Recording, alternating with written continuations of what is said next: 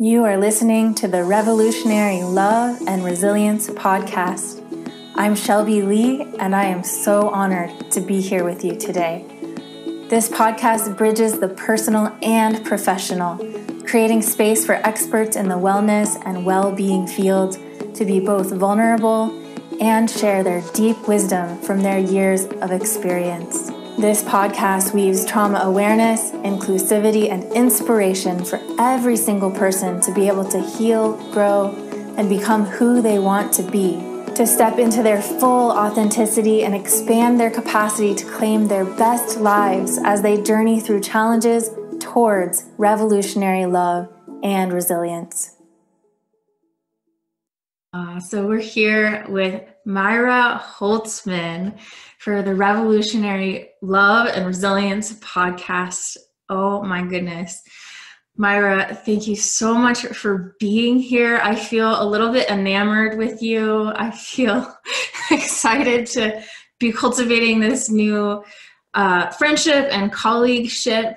I met Maira in this incredible training that she's already fully been through, and I'm just diving into the somatic regulation and resilience training with Kathy Kane and Stephen Terrell. And from the first moment we met, you felt like a person who was safe, and I don't use that lightly.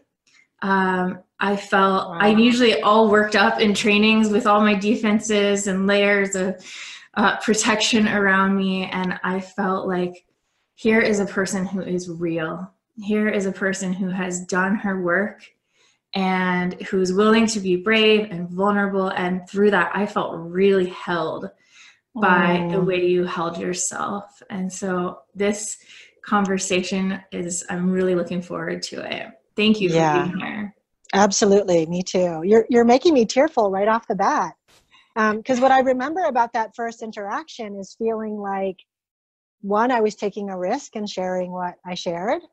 And then two, feeling also like really trusting that it was going to be okay, that it was going to be safe for me to be really fully expressed about the story, and that I wasn't going to be judged, which is, it's a thing. It's hard to feel safe if you think you're going to be judged. So I'm thrilled to be here. So thank you for asking me. You're welcome. So I'm going to let people know, I'm going to read a bit about you out loud to everyone, just so they can start to get a sense of where you're coming from and who you are. And then after that, we're going to dive into your story and why it is that you do what you do, and your experience of revolutionary love and resilience. Great. So Maira is a longtime personal empowerment catalyst and self-help junkie. After undergrad, she led mountaineering courses in Colorado, California, and South Africa for participants ages 15 to 65. And from there, went on to complete graduate school in social work. Maira is a somatically trained psychotherapist devoted to healing trauma and attachment wounding. After being in solo private practice in Denver, Colorado for the last 3 years, she has decided to expand and created a group psychotherapy practice devoted to bringing somatic approaches to healing. Her new practice, set to open February 1st, 2020, is called Somatic Therapy Partners. Oh, I'm so excited for this. When she isn't deep diving into her own healing work and work with clients and pursuing further education in the resolution of trauma, she is dancing, adventuring with her amazing family, and pursuing pleasure through being a total foodie. So welcome, Maira. Is there anything that you feel moved to share on top of that you want us to know about you?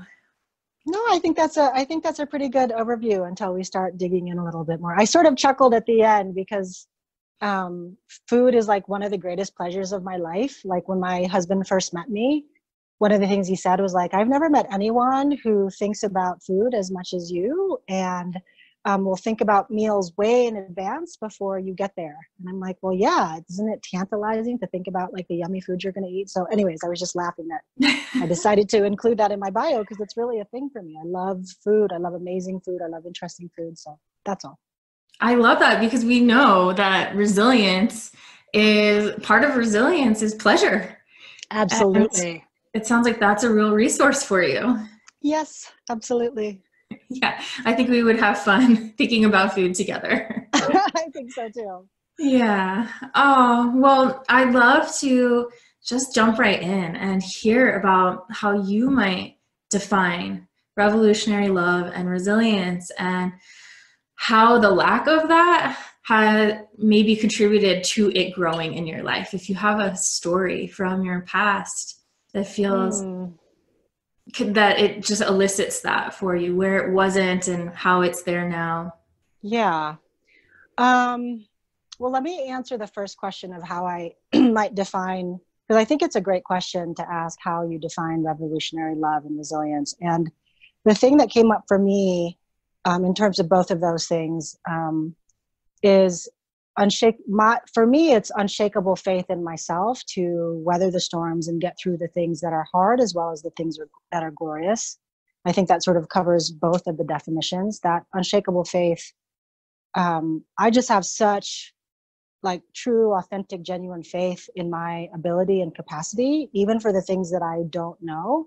Like I trust that I'll be able to figure those things out or find a way to get through the hard parts, because there have been many hard parts in my life, as I think that's true for a lot of people. And the other way that I would define revolutionary love, which, you know, I get a lot of feedback from the people around me, both from clients as well as like friends and family. But one of the ways that I express revolutionary love is I'm pretty open about how much I love myself. And not from that like egotistical way, like I'm better than you. I'm, you know, it's not anything this isn't about power. It's about like, no, I really love myself so much, for example, that I would not allow someone to treat me badly. Or, you know, boundaries is a big thing in being a therapist, teaching clients how to have boundaries and having really good boundaries. And I just feel really clear that I'm going to be one of the best advocates and lovers of myself more than anybody else on the planet. And I just don't think that people have that map or way of being. So here's just a quick story about that. So when I was dating my husband, he came to pick me up for our first date. And, you know, I opened the door and I'm all dressed to the nines, whatever. And he's like, wow, you look great. And I was like, I know, right? And his response, which is a response I get from, you know, some people, was like, his thought was like, God, who the hell does this woman think she is? He thought I was being really egotistical. And it really wasn't about that. It wasn't about the image. It was just like, yeah, I put effort into my outfit. I take care of myself. I feel joyful and ready to go. Yeah, I do look great. And more than anything else, like I feel really good in myself, just being who I am. And while that has evolved over time, that to me is like one of the biggest acts of revolutionary love, is how deeply you can love yourself and express that to the people around you. Because what I have found is that people really like to be around that. It's joyful, it's loving, for me anyways, it's playful, it's delightful. And I want other people to have access to that because it's so generative and resourceful. And then that leads us to like greater resilience, right? When we've got that inner capacity for greater and greater resource and access to that, you can just bounce back from things. It's pretty amazing. It's revolutionary. So it is absolutely revolutionary. It's not something we are taught, and we have to go against a lot to learn it, express it, and live as that. Yeah, absolutely. And then I do have a story, but it's more of like just sort of a time in my life that sort of illustrates this. So I'm Filipina, and in my late 20s, for 10 years, I was an outward bound instructor. So I was a mountaineering instructor in California. You read all of this in the bio. And I was in my training program before I became an instructor. I was one of 3 people of color in a group of 35 or 40 new instructors. And I really felt that. Like I really felt the sting of being not just a person of color, but a woman of color in a predominantly white male. And this was back in the, 90s, early 2000s. But I was one of few people. And I remember at that training, I had 4 different people who were also in the training ask me about my resume. meaning like, how hard have you climbed? What big peaks have you climbed? Have you ever been on an expedition?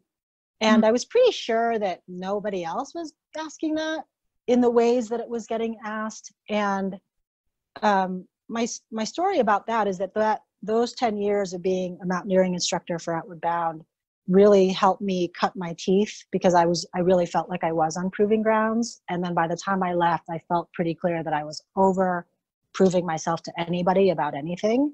And I had a really stellar record as an instructor, like leading really great courses, taking students on really technical peaks.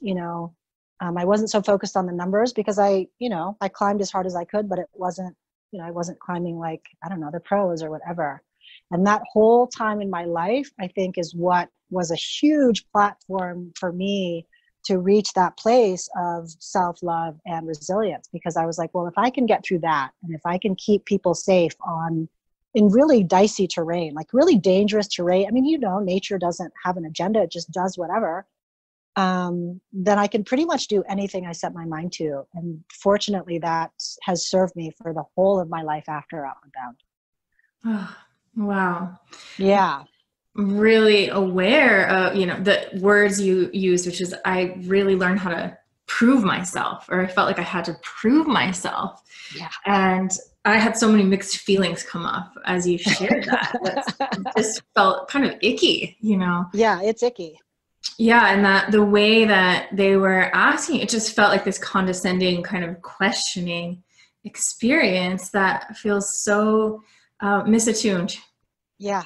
And I feel a lot of sadness hearing that you would have to feel like you were proving yourself. Well, and it happened throughout my entire career. So, after a few years, I was a chief instructor or a lead instructor. And whether it was running the whole course and overseeing other of the instructors, or running a course with a male counterpart, because they like to try and, pair males and females together, and watching students go to my male counterpart for all of the technical questions and all of the, what are we going to do tomorrow, and what's going to be the route, and, things like that. And I was like, okay, like, I'm the senior instructor here, but that's cool. But it was such a consistent thing. I remember one particular situation where we were going down a really steep couloir. And so this couloir was, I don't know what the angle is, but it was pretty steep. It had a lot of loose rocks. We had to set up ropes and everything like that. So, and it took it was an all day kind of thing to get from point A to point B. And the couloir was the apex of danger. And at the end of the day, as we were all processing with the students, one of the male students was just like, and thank God for Jameson for helping us get down, la, la, la. And I was just like, I set up all that. Like, I set up all the ropes, all the anchors. I was the one that traveled up and down the couloir. It was so astounding to me. You know what I mean? Like, it was like, okay, I guess that's just how it is. Wow. Things like that. Does the word invisibility resonate with you when you say that? On so many levels, I can't even tell you. Oh. On so many levels, I can't even begin to tell you. Yeah. Yeah. And it just makes me so curious. I heard you say, like, it's cool, this kind of coping mechanism, but how did you really get through that? That's a great question. How did I really get through those things? The first thing that comes to mind is like, well, I really know what happened. I think this was the building of the unshakable faith in myself. I really know what happened. And I really know that within my co-instructors that I was working with, I was getting a lot of care, credit, praise. I less needed the validation from other people, even though it would have been nice to have been recognized. And this other thing is showing up that is actually something that's been a really important thing that I've had to overcome in my life, but related to invisibility, is just sort of this core experience of not really feeling that important. Oh, I'm getting tearful. I am too. I'm noticing that there's a lot of tenderness here. Yeah. Just that's something, I think that might be a core wound of mine, dating way back into childhood. and also related to this idea of like, I don't want to do proving grounds anymore. That's really shitty. You know, it's terrible to have to try to prove to other people my own importance. And I really wanted to stop playing that game when I left Outward Bound and then went into graduate school. So yeah, that was a coping mechanism, but there was a lot underneath that I really needed to go through in order to get to this place of unshakable faith in myself. Does that make sense? Absolutely. Yeah. It sounds like there was that wound around, you know, not knowing if you were important and feeling invisible, and you had to be done with it. And the way that you helped yourself do that, which was to have the unshakable faith in yourself. And I'm like, how did that happen? You know, where did you learn how to cultivate unshakable faith in yourself if you didn't have that before? Was it a switch that happened? Was it reflections from others, connection to nature? I mean, it could be anything. Right. I mean, I think it was probably different things at different times, but what occurs to me as you ask, so I grew up in a house where my parents were pretty deeply misattuned to my emotional needs. They were really good about meeting my physical needs, like school and, you know, sort of having enough money and that kind of thing. But sorry, I just spaced out. What was the question again? Just how does that happen? Does a switch flip? And, or, you know, and you said it was a lot of different things and your parents were quite misattuned. Yeah. Okay. So to be even more explicit, my parents were physically abusive. And the way that my system responded to that was to fight. So we know about fight, flight, freeze, right, as the defense mechanisms. And my response was always to fight back, just every single time. You know, growing up, I had really contentious relationships with my parents, and they're old school Filipinos. So talking back is not a thing that you do. Obeying is the thing that you do. And if you really knew me, you would know that obeying is, I'm not that wired for that. And so I was just always a fighter. And somehow at a young age, I just was like, yeah, I'm going to get through this. I'm eventually going to get out of this house living with my parents. And when I do, it's going to be epic. You know, when I left college, so I was already out of the house, but I left college, and that's when I got my first job with Outward Bound in Colorado. And that was when I was 21 or 22. But it came from that, like my map for how I needed to take care of myself was to always fight back. And I did a lot of fighting. I spent a lot of time being angry in my life and blaming my parents for years and years about the state of my life and all kinds of things. But that was sort of the most earliest, to answer your question, the earliest thing that taught me, like, right, if you fight hard enough, you're going to get somewhere, even if it's just moving out of your parents' house, even if it's whatever it was that was going to be. And while my fight response also got me into a lot of trouble, and I lost a lot of relationships and is very destructive, the upside of that is that it's gotten me here. Funny little thing. So when you sent me, I was looking for my bios when you asked me to send me my bio. And so I found 4 documents, and one of them was like an about page that I had written. And it's the whole point of it. The opening line was something like, I really fought my way to be here. Wow. And I'm getting tearful again. Wow. Yeah. Because I've really fought to get to this life that is amazing. My life is so amazing. And I have had to work really hard and fight really hard for all the things that I have ever gotten to participate in or achieve. It just nothing was handed to me. Yeah. Wow. I'm really appreciating the health in your system. You know, even though totally. Yeah, even though there was a traumatic response to what was happening, that response had a lot of wisdom in it. It really did. So much wisdom.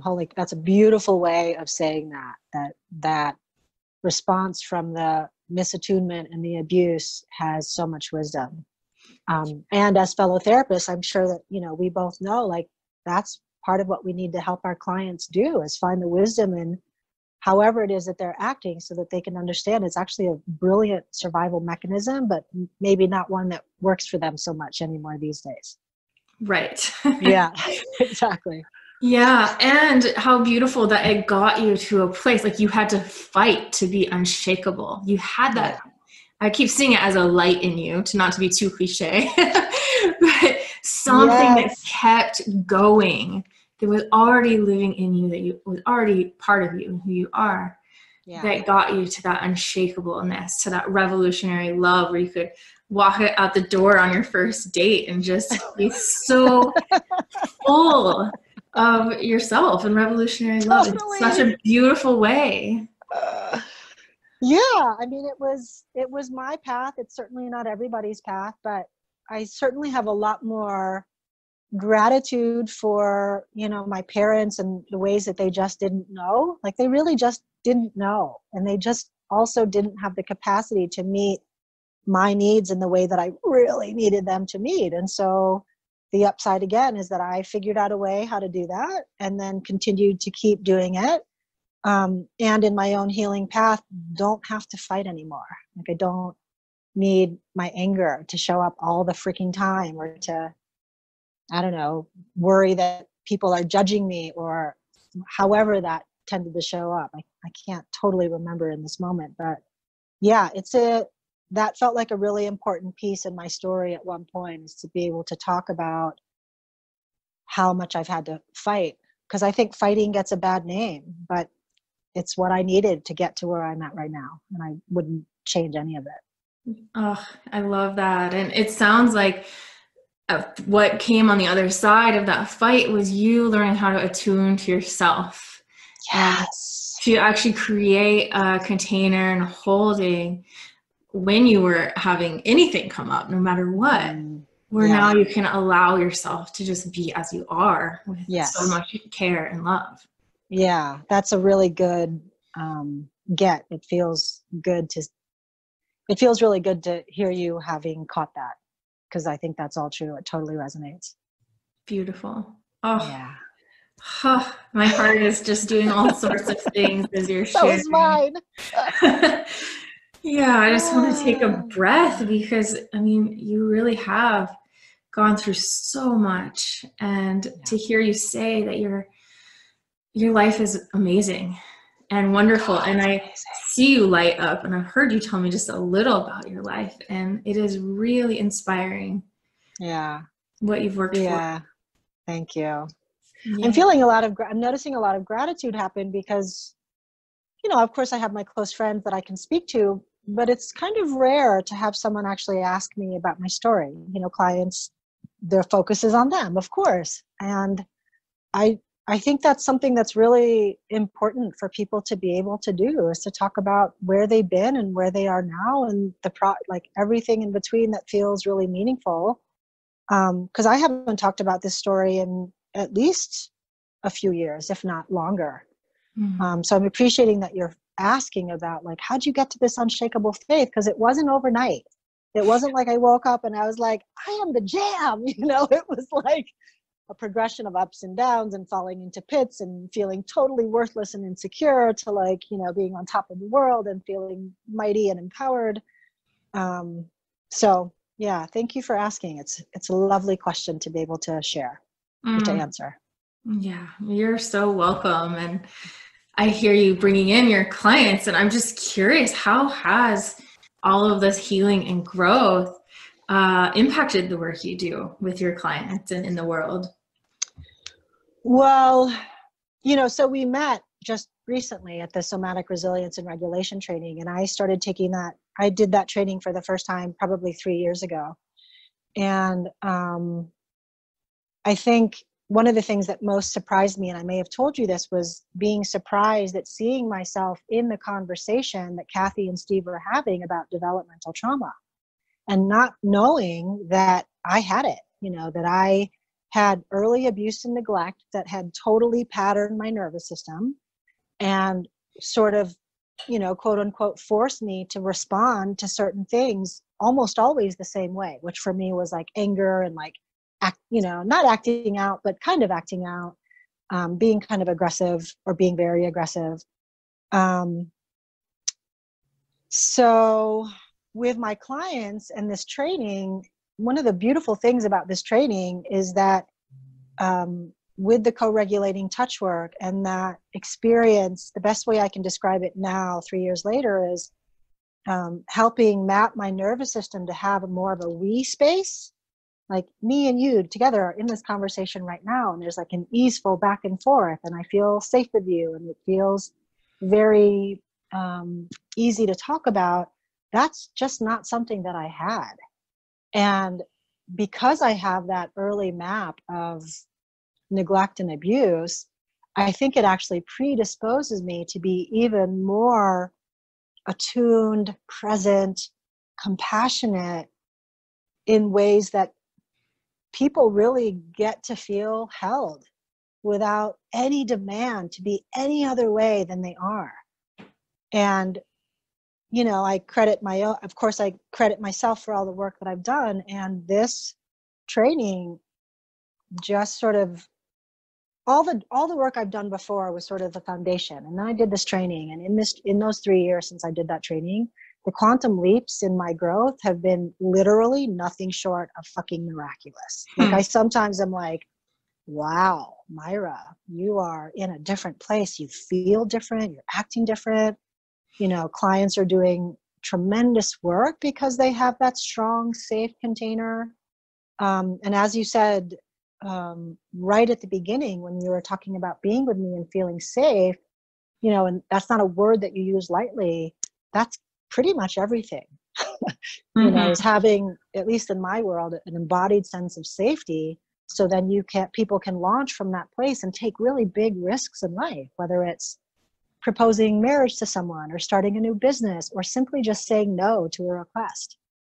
And so I think that my clients gain the benefit, as weird as this sounds, of what happened for me earlier. It's become a superpower that's a honed superpower over time of like being able to know how to really be with clients in just the right way for them. And I'm sure you've experienced this in your own growth, but that's really powerful. That heals so much. Yeah. Yeah. The embodied sense of safety. Whew, it truly is everything. And I can resonate 100% with what you're saying. The more my system gets regulated, the easier it is to do my work, and the deeper the shifts are that are happening with my clients. Exactly right. Like, right, safety and regulation are everything. They are everything as far as I can tell. Yep. Yeah, I agree. Coming from two somatic psychotherapists. Right, totally. And, I just love talking about this stuff, like it's what I want to talk to. It's where my attention goes. It's what I want to talk to with colleagues, with clients, like, hey, here's a little known secret that nobody in psychology, or not a lot of people in psychology, talk about, which is like what embodiment is, what regulation is, and like, how do you get that embodied sense of safety? That's epic shit right there. Yeah, it really is everything. Yeah. Right, totally. It is, and there are words that are hard to describe and hard to break down and hard to advertise, but it's cutting edge. And truly, it has been for 30 years, but it's getting more and more popular. That's true. And the reason why I'm doing the podcast the way I am is because really I think the best way to convey it is through our stories, through what we've been through and how we've come into regulation and resilience and love. I agree. I sent you that text earlier about, because I think that this podcast, just to toot your horn for a little bit, is so brilliant, because I think often from the seat of being a client, looking at a therapist that, is delightful or happy or feel, I think clients can make up a lot of stories about us, but my clients are pretty consistently saying things like, just really lovely things, really nice things about me. And I think that they have this thing where it's like, this is just how I am, versus like, oh no, girl, I work this shit out. And so the fact that you have created a podcast to bring healers online to talk about their process is so brilliant, because I just don't think there's enough transparency in the world with therapists, and definitely not in the clinical space where you're working with clients, because of all the taboos about boundaries and all the stuff that we're taught in graduate school about, being a really good therapist. I think that's at least half of what really helps my clients heal, is that they have some pieces of my story that are always in service of them. So this service through your podcast is so needed. I mean, I sent you that text as soon as I read through what you were creating, and I was like, oh my God, fuck yes, sign me up. Right? So thank you for bringing this, because I think clinicians are scared to be real about who they are to the wider public, and especially with their clients. And our stories are what helps other people heal, just like other people telling stories helps them heal. Yeah. So, and especially, and I think you'll agree with this, when we share our stories from an integrated, regulated way. That's right. We're not traumatizing others by speaking about the hardships and challenges we've had. We're actually saying them in a way that people can hear and it can land and it's not overwhelming them. Yeah. I mean, we had a conversation about that, and I don't know if you remember, but I was like so vehemently in agreement with you, because I think one of the hard parts about trauma is that people want to tell the nitty-gritty details about exactly what happened. And while I get that and there's space for that, it isn't always helpful, right? The body relives that when you tell that story. And so I was even watching myself as I was talking, like, yeah, there was early neglect and abuse. I could tell you 1,000 stories about some very specific things. And because I'm integrated, because I'm regulated, it's like, yeah, I could do that, but this is enough. This is plenty. Yeah. And I'm also not as interested in focusing all of my attention into those details. Does that make sense? Absolutely. And I love that you said I was watching myself share the story, because that is the key to healing, to integration, and to staying balanced while we share our story, to have this online part of ourselves that is observing and making sure we're sharing just enough so that we're not overwhelming ourselves. Totally. Yeah. We have to have that strong observer self as the beginning point, so that we can do this work in a way so that we don't keep getting re-traumatized. Yeah. Thank you for modeling that so beautifully. You're welcome. Thank you for noticing. Yeah. I'm wondering if you have any practices that you'd like to guide us through, or words of wisdom that you'd like to share, maybe something you share with your clients that can help either practitioners or clinicians feel more resourced, or just anybody who's struggling move towards revolutionary love and resilience. Yeah, I'd love to.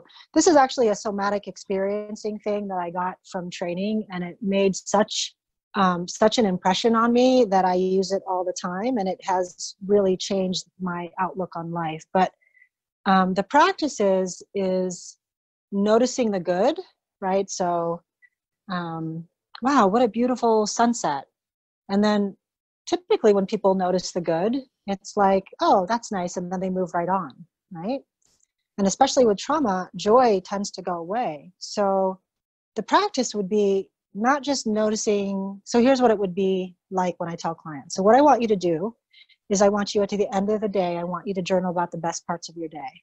The lovely meal that you ate, the little 5-minute cuddle session you had with your puppy. I don't care what it is. These don't have to be massive things. It could be very simple things like warm feet after shoveling snow, right? And then after you write that down, I want you to go ahead and relive the experience in your mind, and then send your attention south into your body. And I want you to write down and notice all of the things that are beginning to shift as a result of lingering your attention in that good feeling lived experience. So you would write down things like I just did, like, oh, I noticed that my body took a natural sigh and my shoulders dropped away from my ears and suddenly the room got brighter, like whatever it is, but from the body-based place, right? And do that every day. Do it every day as often as you can, and watch what begins to happen to your outlook and your physiology. I just love that practice more than anything. It seems so ridiculously simple. Know, right? It is revolutionary. Yeah, I think so too. as you described the sensations that you were noticing, my whole body just had goosebumps. Totally. Exactly. Yeah. We just don't spend enough time in daily life focusing on what feels good. It's just a common thing. You know, I ride up in the elevator to work and people are like, how are you? Or, you know, chit chat. And it's always inevitably something like, oh, you know, same old, or like, yeah, tired as usual. And it's like, oh, dang, that must be really hard to live if you're always focusing on what's wrong versus what's going right or what feels good.